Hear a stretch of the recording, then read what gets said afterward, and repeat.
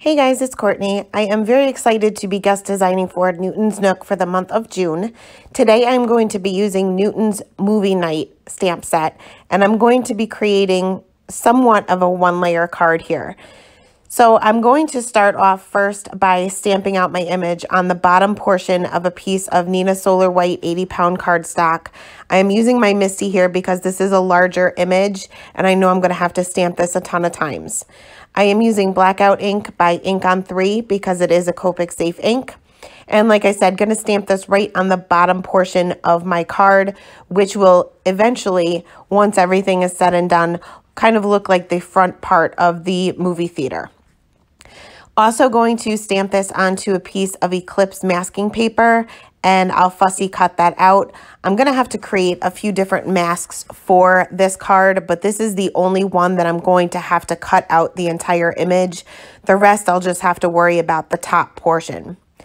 So I will go ahead and stamp or mask that out rather, and I have a little bit of a blank space on either side of my image. So I want this to appear as if there is just a bunch of seats in a movie theater all lined up. So in order to stamp the rest of this row of seats, I guess, I'm going to actually bring out my acrylic block just because the stamp was just a little bit too large for the Misty. And I'm just needing a little portion of the image. So I'm going to just use my acrylic block and also create a mask for these as well. Now, eventually, I am going to be able to reuse these masks, but when I'm first starting out, because the image is so large, I'm going to have to cut quite a few masks as I go along. But like I said, I'm only going to have to cut out a portion of them. I'm not really too concerned about having my masks absolutely perfect at this point. So once that was done, I am going to go ahead and mask those two little cats in their little movie seats there on either side, and then I'm going to start stamping all the way to the top portion of my panel, or all the way to the back of the movie theater, I should say. So I'm using, what I used is the little paws on the one little cat that's covering his eyes as my guide as far as how far to stamp up. But I'm kind of lining up the seats as if they're kind of diagonal from one another, like a normal movie theater would be, if that makes any sense to you guys. But I just picked like something from that image that I could use as a guide each and every time so that they're pretty much spaced evenly throughout the entire card. I just used the paws and just put those right on the top portion of the seat in front of the ones I'm stamping. I really hope that makes sense to you guys. But as you can see, I am creating masks or even more masks as I go along, just making sure that I'm cutting the top portion because that's really the only part that I have to mask at this point. Because this is such a large image, you'll see that I keep rotating my paper around. I'm flipping it on its side. I'm using my magnet each and every time because I don't want this to shift. Most of the time I did stamp this twice just because of the size of the image. Now I'll continue to move this around and stamp, and you'll see that I did clean off my stamp each and every time, and I'm not sure if you guys can see it on camera, but not every single time was my stamp completely dry. It was clean, but it wasn't completely dry, and I got some water spots on my card panel. For this particular card, I'm not too concerned about it. I wouldn't be too concerned about it with any card, to be honest with you. I would typically let that dry before I continued my stamping, and then I should have no problem. Being I plan on Copic coloring this entire image, and for the most part using fairly dark colors, I'm not concerned if it warps the paper just a little bit, or not warps it, but kind of leaves a spot there. I'm going to be able to cover that up with my coloring anyway. So again, not too concerned. So here I'm going to go ahead and continue stamping up, and now I am going to reuse some of the masks I have already created. So I'm going to kind of lift up the rest of my masks here and kind of pick them up from the bottom. Now, because we stamped over them so many times, it's going to kind of be a little bit more difficult to line up because you're not going to necessarily see that original image that we had, but it's not really that hard because these are pretty basic shapes anyway. So like I said, worked my way all the way up to the card panel, or all the way up to the top of the card panel as if it is the back of the movie theater. And you can see this panel is full of images, lots and lots to color. So we're going to jump right into the Copic coloring next. So I'm not going to show you all of the coloring here because it did take quite a bit of time, and I have this sped up a little bit. But I'm going to start off with the seats that these little characters or these little cuties are sitting in. And for the rest of the card, I actually did the seats last, which if I had to do it again, I would do the seats last in the front as well. But just to kind of show you how I colored these, I'm starting off with the C7 and basically just outlining Newton because he would be casting a shadow onto the seat. Then I'm going to go in with my C7 and I'm just going to make that outline just a little bit thicker, going directly over that C7 and extending it out a little bit further. Doing the same thing with the C3 and the C1 as my highlight color. And then I'm going to finish off with a yellow just on the top portion of the seat because the movie screen would be in front of them. So the movie screen would cast light onto the little cats as well as the seats.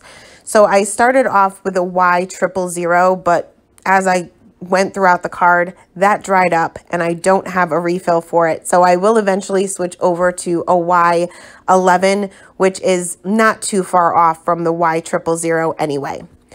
So I went ahead and colored these 3 seats for my main characters here. And then I am going to color my little cats here. And I'm coloring all of my cats. Well, I used a couple different color combinations, but I used them throughout the entire card. But I did keep this in here just to kind of show you what color combinations I used. I will quickly go over that one area where I said that my paper was a little bit damp from my stamp being not dry. I just went over the lines with the EK Success journaling pen just to darken those up to make those match the rest of my images. Before I started or continued my coloring, I did trim down my panel a little bit because I wanted these to be a little bit more centered, and this would give me less to color, to be quite honest with you, because the coloring took a very long time. So again, moving on to the coloring of the cats here, and I'm just going to keep a center highlight for each one of these. So I'm creating a shadow where their little ears are kind of tucked in their head, I guess. There's like a little line there, so I just use those lines within the illustration to guide me as far as where my shading should be. Adding a little bit of shading on either side of their little faces and a little bit up their ears, and then underneath their faces or underneath their heads, and if they're holding anything. So this one's holding a little box of candy and a drink there, so that would also cast a shadow on their bodies and just the bottom portion of their hind legs, or their back feet, I guess I should say. So I start off with my lightest color to map out those areas, and in case I make a mistake, it's easy to cover up, and also it gets the paper saturated, so my blending becomes a little bit easier. Now this color combination will look terrible before it looks good, so just keep that in mind if you decide to use this color combination. It's going to get a little bit ugly before it gets to the way you want it, especially when you bring in that Y28, which is a gold color, but it's kind of like an ugly gold color. And once you go over that with the Y26, it kind of brightens everything up. So for their inside of their ears, depending on what color of the cat they were, I colored them a little bit different. Typically just use the same colors as I used for their little bodies, same for their little bellies. For their pads of their feet, again, it really depended on what color I colored the cats. I was originally going to kind of add some patterns, I guess, to these cats, but I decided to keep them pretty plain because I have so much going on with this card that I didn't want to add stripes. I was going to add stripes as if some of them were tabby cats and others maybe calicos, but I figured there's just so much going on that I wanted to keep the coloring nice and simple. So for this cat, I wanted this to be a dark gray. So I'm switching over to my warm gray markers because I don't want this to blend in too much with the cool grays that I used for their seat. But I'm doing my shading the same way on either side of their face. And if they're holding anything, that would also cast a shadow. Going to make the little pads on this one's feet as well as the little nose black. And then I'm going to keep those warm gray markers out to use for the third cat here. However, I'm going to skip that W7. I'm going to start off with the W5 being my darkest color and use it very, very sparingly. I'll go ahead and blend that out with the W3, then the W1, same as I did for that middle cat there. However, I am going to leave some white space on this one. Now, I find that it's easier to color white objects with C markers, but warm gray markers, you can still do this pretty much the same way. Because the W1 is the lightest warm gray marker that I own, I typically go over the center area or whatever area is intended to stay white with my colorless blender, just very quickly to get rid of those flick lines to make my blending, I guess, a little bit more seamless so I don't see those flick lines. Now, some of my colors bled a little bit. Well, I can't even say they bled. I was just a little bit too messy with their little paws there. So when I go in with my colorless blender, I'm also just going to lay that down right onto his little paws to get rid of those areas where my warm gray or the W5 marker kind of bled, or I was just messy and I went over that area. Going to color the inside of his ears, the pads on his feet, as well as his nose with an R21. And then we're going to move on to the popcorn and the candy and the drink that these little guys are holding. Because these are going to be the main focus on the card, I want to make sure that my coloring is a little bit better here than the rest of the card. So for the drink, I'm going to make this red and white striped. So again, using that C3 and C1 to add my white areas here, leaving the center portion of the cup white so that it appears to be round. For the little popcorn container here, I'm just adding a little bit of shading on the top and bottom for both of the popcorn containers, but still leaving a little bit of white space as well. Then I'm going to switch over to some R markers to color in that other stripe, I guess, of the cup, and doing the same thing here. I am going to go directly in with my darkest color because I'm so afraid of my reds bleeding. Reds tend to bleed a little bit more, and when they do bleed, it's nearly impossible to get them out. So the less saturated the paper is, the less likely it will be to bleed. Your blending may not be perfect, but the color combination that I'm using here is a natural color or blending family here, so I really didn't have too much of an issue going directly in with my darkest color. But I am doing my shading the same way as I did with the cool grays, just adding a little bit of shading on the top and bottom of these little stripes on the popcorn container on either side of the cup. And for the box where it's kind of tilted down, there's Frankie. He must know that I'm making a Newton card. He gets a little gift every time I get something from Newton's Nook. He likes to play with a little tag that comes in the package. So for the little label on the popcorn containers, I'm also using this same red combination, just adding a little bit of shading to either side of that little oval. And then for the popcorn, I am just going to use a solid yellow here. It doesn't really matter. You can do shading here, but because I'm using such a light color, I was too worried that I was going to accidentally touch that red area and drag that out, that I just went in with a solid color and kept it nice and easy. For these other two cats on either side, I am going to, obviously you can only see a very small portion of them, but I did keep this in here because I wanted you to see the color combinations that I used. So for this one off to the right-hand side, it's going to be more of an orange cat. Again, didn't add any patterns to his fur because I wanted to keep this nice and simple. And for the cat off to the left, I'm going to be using the E20 markers for more of a brown cat. And I continued these same color combinations of these 5 cats throughout the entire card and kind of just spread them out wherever I felt like it. And just trying to make sure that I didn't color 2 of the same kind of cat directly next to one another. So once the coloring of my front cats were complete, we're going to go ahead and move on to the rest of this little movie theater here. Before I begin my coloring, I am going to go ahead and take that Y. I originally started with the Y000, then switched over to that Y11, and I am just basically going to cover up the top portion of each one of these little seats. And this will kind of give me an undertone for when I do the rest of my coloring. You can certainly add this afterwards, but I felt like it was a little bit easier to add it now because that would way I knew that I had to preserve that highlight.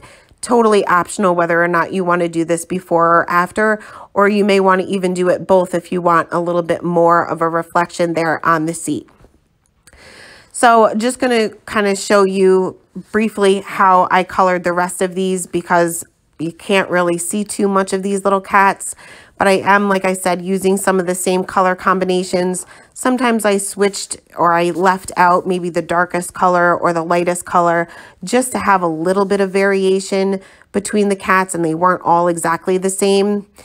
And for the seats, basically doing the same thing. This time I really only have to highlight or outline the top portion of the cat's head and using the same C marker. So starting off with the C7, just outlining that cat's head, I guess. And then the C5, C3, and then the C1 on the very top portion of that seat. And you can see how that yellow still shines through, and you can add a little bit more if you choose to do that. So I just, like I said, scattered around and colored these cats with those same color combinations, switching it up here and there. And then we'll move on to the rest of the seats and did those the same exact way as well.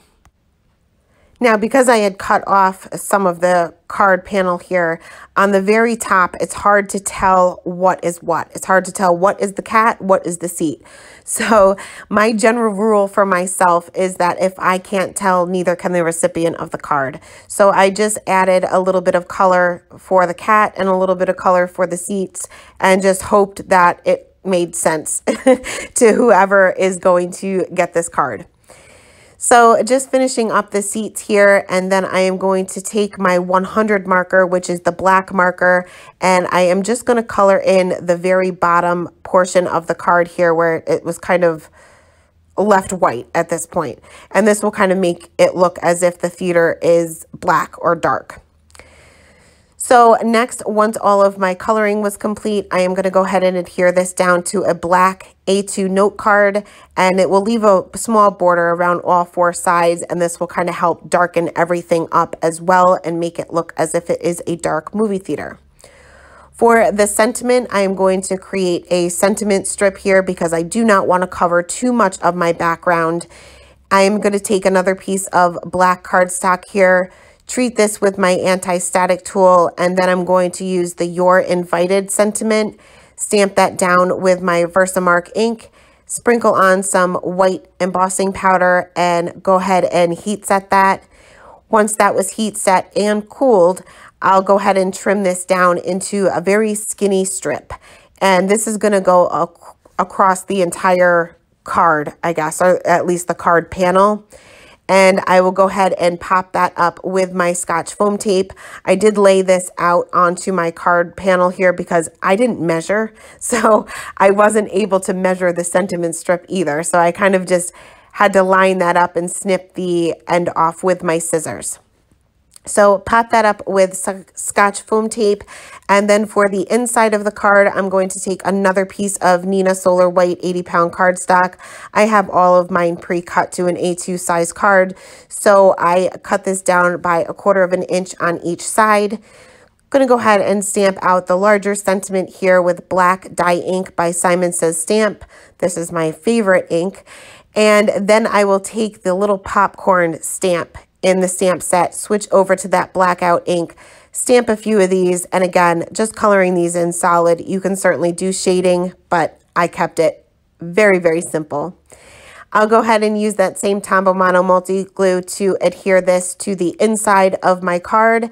And that is it. That is the card for today, guys. Thank you so much for stopping by. I'll leave all of the supplies listed below. Have a great day. Bye.